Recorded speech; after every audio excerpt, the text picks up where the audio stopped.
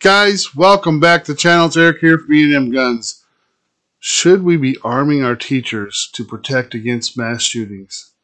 Stay tuned.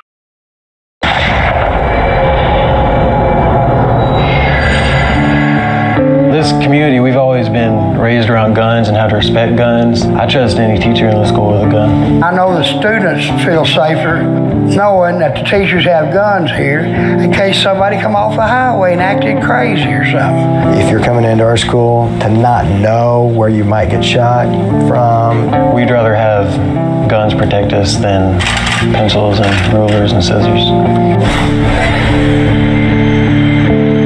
So in these short clips, I'll show you a couple examples of why Texas has decided to arm some of their teachers, and then I'll give you a couple of the negatives of why you shouldn't arm teachers, and in the end I'll let you draw your conclusion. So, who's already putting the president's proposal into action?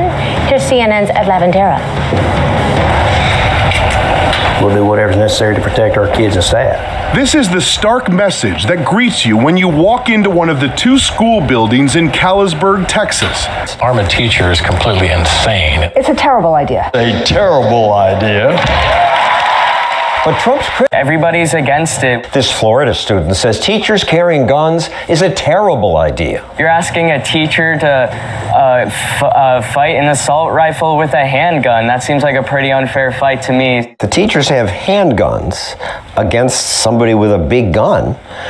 That's not much. It's not much, but it's better than nothing. If you go there with nothing, you have no chance of stopping anything. The police come. They see your teacher with a gun. How do you keep them from shooting her? We train a lot with our local law enforcement. So that helps us because we want them to at least know we're there and at least recognize us. If they happen to get shot while they're stopping a tragedy, all of our guardians have said, you know, that's just the price of being a guardian. His teacher saw how during the Florida school shooting, the security guard waited outside. It made me mad. It's a reason she's glad she can carry her gun at school. You have to have a fighting chance if something should happen at our school. We hid her identity because she and the school don't want a potential attacker to know which teachers are armed. Are you carrying now? Of course. Many people say armed teachers create new dangers. Teacher accidentally fired a gun in his classroom. At this California school, a teacher mistakenly shot at the ceiling. One student was slightly hurt by falling debris. But that's the only incident we could find where a student was injured. Took a rifle to his... On the other hand, armed teachers have stopped school shootings. 16-year-old Luke Woodham has been arrested. When this student killed two classmates, an assistant principal with a gun held the killer at gunpoint until police arrived. We don't know how often armed teachers deter shootings. The media can't cover crimes that never happened. The media also distort what President Trump proposed. Donald Trump said teachers should have guns. Teachers should not be required to protect and serve and to teach. Required? No teacher's required to carry. It's voluntary. Those who want to bring their guns to school can. Here's another distortion. I really do not support the idea of arming teachers.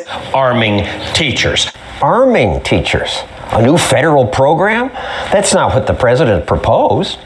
Lots of teachers already have guns. All a school has to do is allow some to bring their guns to school.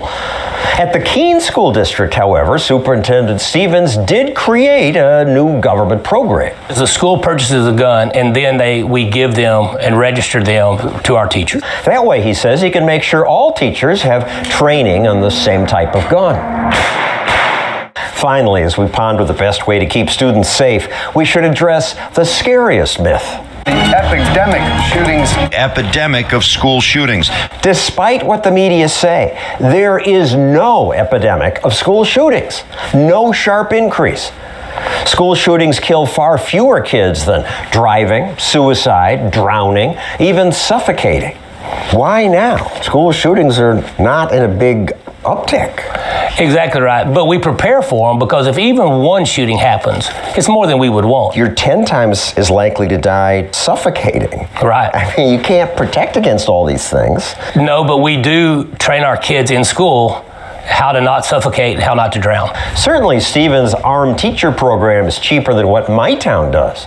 New York City spends hundreds of millions of dollars stationing police officers in and around schools.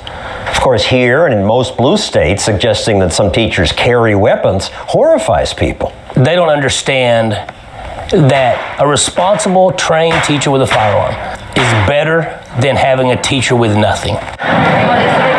Texas will definitely probably be leading the way when it comes to protecting our kids with weapons, and that New York would choose to go a radically different way. I'm glad that we live in a country where the local people can decide what goes on in their school district and not a bunch of people in New York City. It's good that America has 50 states. That allows experiments. Teachers in New York City may fear guns, but teachers in Texas can serve and protect. So guys, I don't know if you came to the conclusion I came after watching that, but I can tell you from my own experience, I would like to think that I would defend myself and anybody else in the room with me if I was a teacher. I would want the opportunity to have that option to defend myself. You know, the one kid points out, what is a teacher going to do with a gun against an AR-15? Same question, kid. What's a teacher going to do without a gun against an AR-15? I hope you guys have a blessed week. Thank you for watching. Love you. Peace out.